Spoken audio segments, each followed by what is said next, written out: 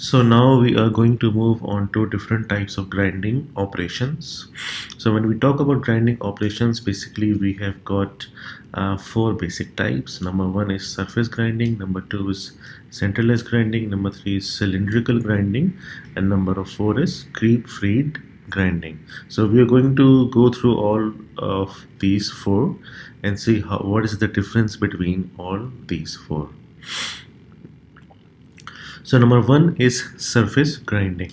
Surface grinding is used to grind a plain flat surface. So here we have got a plain surface. This is my workpiece. Okay, it is also plain and it is flat surface.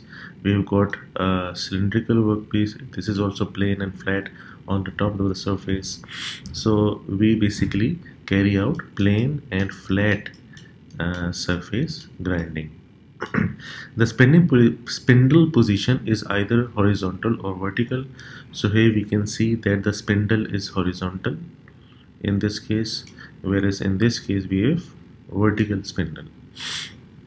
A relative motion of the workpiece is achieved either by reciprocating or rotating it. So here you can see that we've got the workpiece which is rotating.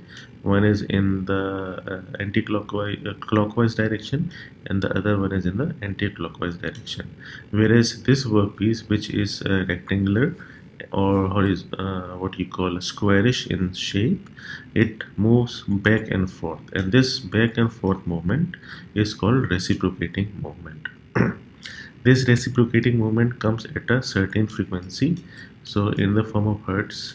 How much it moves in 1 second is something which is determined by the frequency. So surface grinding can be carried out by horizontal spindle machine. So here is an example of our grinding wheel, which has horizontal spindle, and then we have got our workpiece which is reciprocating as the table is going to move in the reciprocating direction. This table has 2 degrees of freedom, one in the what do you call y-axis and one in the x-axis.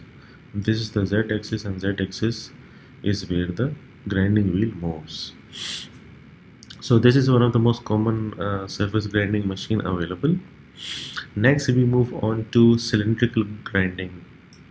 Now in cylindrical grinding we have got two types. Number one is external cylindrical grinding and number two is internal cylindrical grinding. So whenever you are basically grinding the external surface of a workpiece, then this is called external cylindrical grinding, provided that the workpiece is cylindrical. So you can see that in both cases the workpiece is cylindrical in shape. And in internal cylindrical grinding, you are basically grinding the internal surface of the workpiece, so that is why it is called internal cylindrical grinding.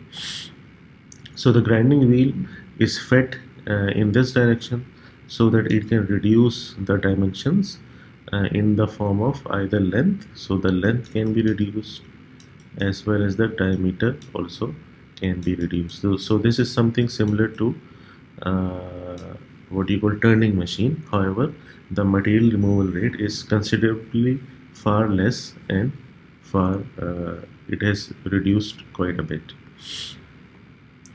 So if we look at cylindrical grinding, then we move on to centerless grinding. So what is centerless grinding? Centerless grinding is basically an alternate for grinding external and internal surface. It helps in the reduction of the handling time, and centerless grinding is used for high production work. So what happens is that you've got a rest blade. Okay, on this rest blade you've got your workpiece. Okay, on this workpiece you put the grinding wheel, and then you put a regulating wheel. So the function of regulating wheel is to prevent the workpiece from deviating or changing its course.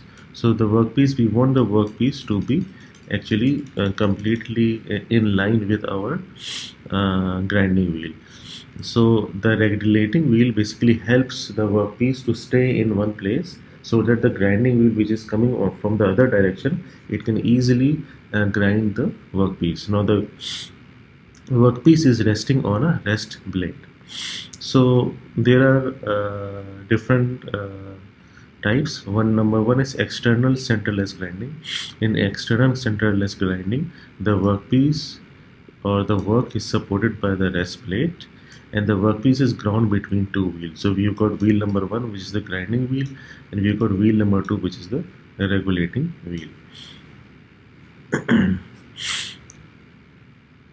So in order to prevent any angular deviations, okay, or any misfits or misalignments, we use regulating wheel. Next, we take a look at internal centerless grinding. In internal centerless grinding, obviously what we can see is that the grinding wheel is internally placed, okay. The center of the workpiece and the center of the grinding wheel do not match or coincide. Now, in order to keep the workpiece, in order to hold the workpiece, we have got one regulating wheel and two supporting rollers, so that they can keep the workpiece in place. And the grinding wheel, then it moves around, it basically rotates and grinds the internal surface of the material. So instead of a rest blade, so there is no rest blade here, which was previously mentioned, two support rolls are added. So we have got one, and we have got number two support roll. We got number three is the regulating wheel, and number four is our grinding wheel. Next, we move on to grinding creep fatigue grinding. So creep feed grinding. Creep feed grinding is performed at a very high depth of cut. So here you can see that the depth of cut, okay, or I want to remove the more amount of material from my workpiece, so that is why I use creep feed grinding. Slowly I will increase the depth, and then slowly I will move. I cannot go very fast, but I can slowly go deep and remove the material. This creep feed grinding is used to make slots, okay, it is used to make grooves inside a body, something like that. So the applications are making cavities and grooves. Now the depth of cut are 1000 to 10,000 times greater than conventional surface grinding. So there are other abrasive grinding processes available, such as a honing process.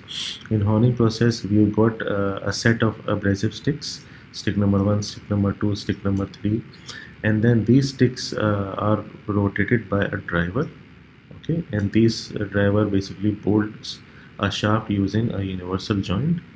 Now these four bonded stick abrasive sticks, then they revolve. So I have got my cylinder, and these four sticks go inside and they start revolving, and they basically do the grinding of the internal surface of a cylinder. And that is why it is used in our combustion engines, in our car engines. In the car engines, the internal combustion engine, we got 3 cylinder, 4 cylinder. So those 4 cylinders are basically grounded. Their surface finish is very fine, so that the piston ring can move up and down. So that fine surface finish in the cylinder wheel can be carried out by the honing process. Other applications include bearings, hydraulic cylinders, and gun barrels. So here is a video of honing process that you guys can observe.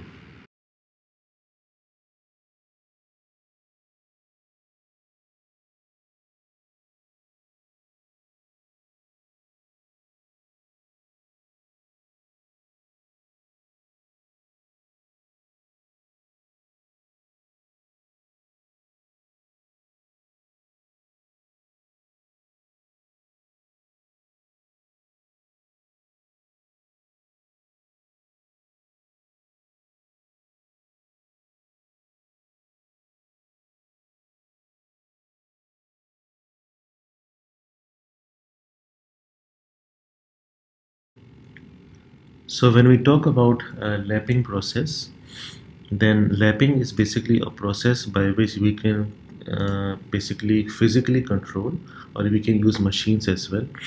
And the grits or the abrasive grains are loose, they are not bonded together. So I have got a surface, and then I have a lapping compound. In lapping compound there is a liquid, and in that liquid I have got the abrasive grains. I will pour the liquid on the surface, and then using a lapping tool I will slowly grind and slowly create a very fine and smooth surface finish. So this process of carefully doing the lapping process or grinding with the help of loose grains is used to make products with very good surface accuracy and very good smoothness. Lapping is used in the production of optical lens, metallic surface bearings, and gauges. Lapping uses a fluid suspension. So I've got a beaker. In this I've got a fluid, and then I will put some abrasive particles which are suspended. So this is called a fluid suspension of a very small abrasive particles called lapping compound. So this is lapping compound, and this acts as a abrasive tool. So here is a video of lapping process that you guys can visualize. Lapping. Lapping is a finishing process following after grinding and designed to produce an exceptionally high degree of surface finish as well as a perfectly true surface accurate to size within extremely close limits. In some work, the finish is more important than the dimensional accuracy. Lapping is a machining operation in which two surfaces are rubbed together with an abrasive between them by hand movement or by way of a machine. Now let's discuss the process of the single plate lapping machine. The first feature noticed in the single plate lapping machine is the rotating working plate which carries the three conditioning rings. These conditioning rings are guided by roller forks in most cases and rotate to the plate. Here we can see that conditional rings contains a flat plate with suitable holes. The holes retains the job on the lapping plates. Now we will gently place the job on in the holes of the retaining plate. After that, we will place a second lap on the job as we can see in the video. Now, a heavy weight disc which works as lap, positioning and pressure control unit is applied. We will now set machine to run at slow speed of 150 to 200 rotations per minute for 1 inch diameter. The conditioned rings rotate in the opposite direction of the lapping plate. A slurry containing abrasive grains drops on the plates for better work finishing. The rotation of the disc causes the slurry to flow relative to the part's surface, resulting in a very fine surface finish. This process gives dimensional tolerances of greater than equal to 0.5 micrometer and surface finish of up to 0.1 micrometer. Next, we are going to move to the last type, which is super finishing. Super finishing is something which is similar to honing process. In super finishing, you've got a stick, a bonded abrasive stick. Okay, that stick is basically is used basically onto the workpiece. So this is my workpiece. Okay, and that stick moves at a very high frequency. So last time in honing I said that there is a frequency which is observed, which is basically involved. So the frequency by which the bonded abrasive will move to and fro, which is also called reciprocating motion, is something that will produce very fine surface finish like this. Okay. So the difference between super finishing and honing is that the stroke is the distance it travels from this direction to this direction. This length of the stroke is very small than the length of stroke of honing process.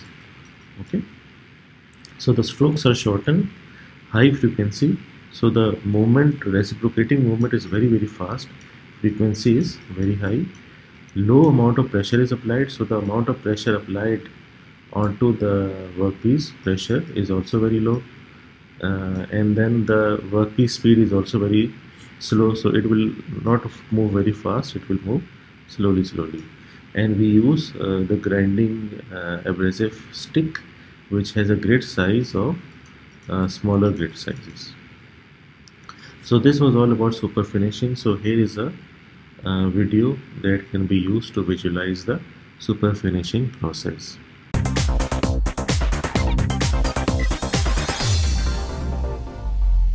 Artifex EK800 MFP, the elastic bonded precision tool for a perfect super finishing in external grinding.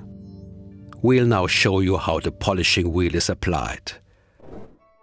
Artifex abrasive and polishing wheels are offered for all current and modern types of machines, but they also work on older machines, such as the one shown here. As you can see, we are starting with a matted workpiece made of structural steel ST52. We'll now do a super finishing by the use of the Artifex EK800 MFP polishing wheel. First, we fix the polishing wheel in the machine.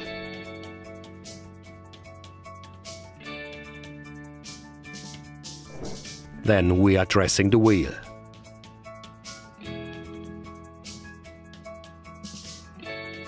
Now it comes to super finishing. We insert the workpiece and polish it. To show a before and after effect, we only polish halfway. And we are done. A perfect surface with a constant clear and shiny mirror finish. With our elastic bonded tools, we can achieve a surface finishing of less than 1 micron AHSS. Artifex EK800 MFP for a perfect super finishing in external grinding. We develop and manufacture quality made in Germany.